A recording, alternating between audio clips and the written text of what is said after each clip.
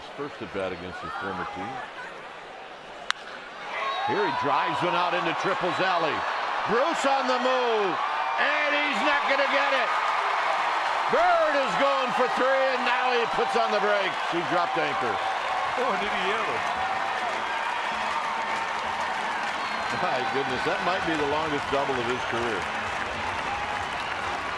Well, you know he wants to do well against his former team, and he gets a good pitch to here, high fastball away, and just backspins it out over the head of Jay Bruce, who had been cheating over to the gap. There's the gift, and he does not miss it. So let's watch the anchor drop. He's thinking 3 bags. Whoa.